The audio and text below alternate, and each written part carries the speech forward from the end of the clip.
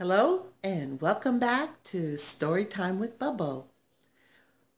It's been a while since I've read any stories and I apologize for that, but if you're just watching the videos in sequence, you won't know the difference, but I've missed being here with you, so I'm glad to be back reading again, and we're going to continue with The Marvelous Land of Oz by L. Frank Baum. Chapter 14. Old Mombi indulges in witchcraft. They soon discovered that the sawhorse limped, for his new leg was a trifle too long, so they were obliged to halt while the Tin Woodman chopped it down with his axe, after which the wooden steed paced along more comfortably. But the sawhorse was not entirely satisfied even yet. "It was a shame that I broke my other leg," it growled. "On the contrary," airily remarked the Wogglebug, who was walking alongside, "you should consider the accident most fortunate, for a horse is never of much use until he has been broken." "I beg your pardon," said Tip, rather provoked, for he felt a warm interest in both the sawhorse and his man Jack. "But permit me to say that your joke is a poor one, and as old as it is poor." "Still, it is a joke," declared Wogglebug firmly, "and a joke derived from a play upon words is considered among educated people to be eminently proper." "What does that mean?" inquired the Pumpkinhead stupidly. "It means, my dear friend," explained the Wogglebug, "that our language contains many words having a double meaning, and that to pronounce a joke that allows both meanings of a certain word proves the joker a person of culture and refinement who has, moreover, a thorough command of the language." "I don't believe that," said Tip plainly. "Anybody can make a pun." "Not so," rejoined the Wogglebug stiffly. "It requires education of a high order. Are you educated, young sir?" "Not especially," admitted Tip. "Then you cannot judge the matter. I myself am thoroughly educated, and I say that puns display genius. For instance, were I to ride upon this sawhorse, he would not only be an animal, he would become an equipage, for he would then be a horse and buggy." At this the Scarecrow gave a gasp, and the Tin Woodman stopped short and looked reproachfully at the Wogglebug. At the same time the sawhorse loudly snorted his derision, and even the Pumpkinhead put up his hand to hide the smile, which, because it was carved upon his face, he could not change to a frown. But the Wogglebug strutted along as if he had made some brilliant remark, and the Scarecrow was obliged to say, "I have heard, my dear friend, that a person can become overeducated, and although I have a high respect for brains, no matter how they may be arranged or classified, I begin to suspect that yours are slightly tangled. In any event, I must beg you to restrain your superior education while in our society." "We are not very particular," added the Tin Woodman, "and we are exceedingly kind-hearted.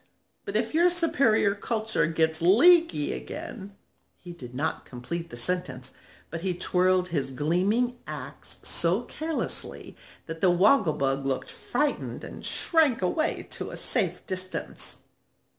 The others marched on in silence, and the highly magnified one, after a period of deep thought, said in a humble voice, "I will endeavor to restrain myself."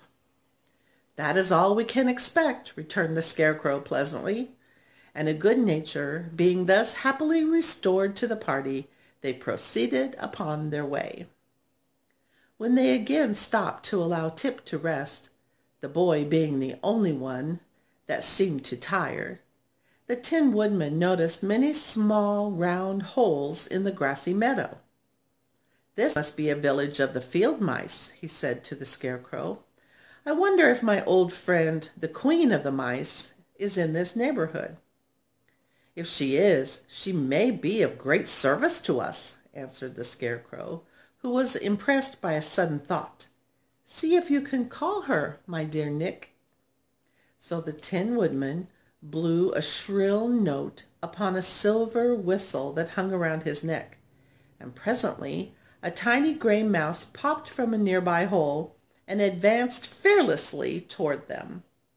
For the Tin Woodman had once saved her life, and the Queen of the Field Mice knew he was to be trusted. "Good day, your Majesty," said Nick politely, addressing the mouse. "I trust you are enjoying good health?" "Thank you, I am quite well," answered the Queen demurely, as she sat up and displayed the tiny golden crown upon her head. "Can I do anything to assist my old friends?" "You can indeed," replied the Scarecrow eagerly. "Let me, I entreat you, take a dozen of your subjects with me to the Emerald City." "Will they be injured in any way?" asked the Queen doubtfully. "I think not," replied the Scarecrow. "I will carry them hidden in the straw which stuffs my body, and when I give them the signal by unbuttoning my jacket, they have only to rush out and scamper home again as fast as they can. By doing this, they will assist me to regain my throne, which the army of revolt has taken from me." "In that case," said the Queen, "I will not refuse your request. Whenever you are ready, I will call 12 of my most intelligent subjects." "I am ready now," returned the Scarecrow. Then he lay flat upon the ground and unbuttoned his jacket, displaying the mass of straw with which he was stuffed. The Queen uttered a little piping call, and in an instant a dozen pretty field mice had emerged from their holes and stood before their ruler, awaiting her orders. What the Queen said to them, none of our travelers could understand, for it was in the mouse language. But the field mice obeyed without hesitation, running one after the other to the Scarecrow and hiding themselves in the straw of his breast. When all of the 12 mice had thus concealed themselves, the Scarecrow buttoned his jacket securely, and then arose and thanked the Queen for her kindness.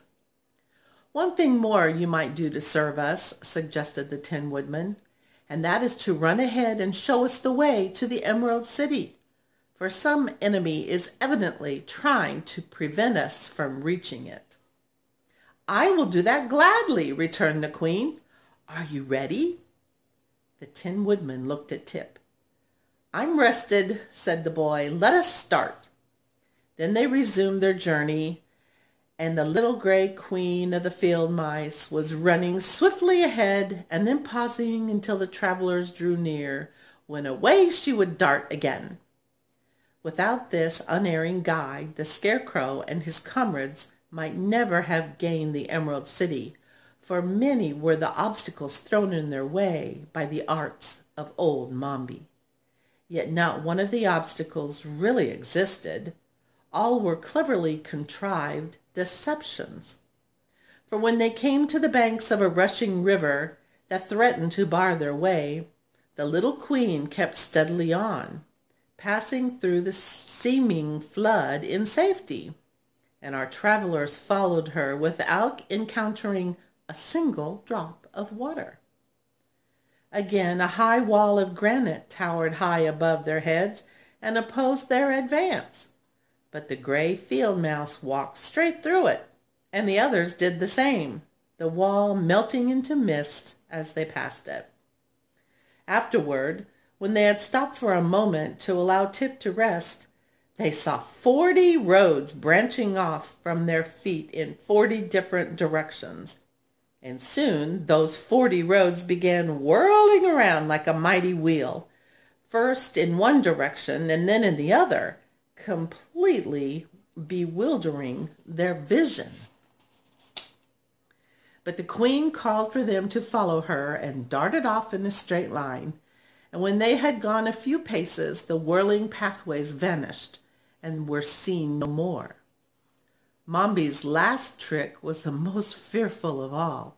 She sent a sheet of crackling flame rushing over the meadow to consume them, and for the first time the scarecrow became afraid and turned to fly. "If that fire reaches me, I will be gone in no time," said he, trembling until his straw rattled. "It's the most dangerous thing I have ever encountered."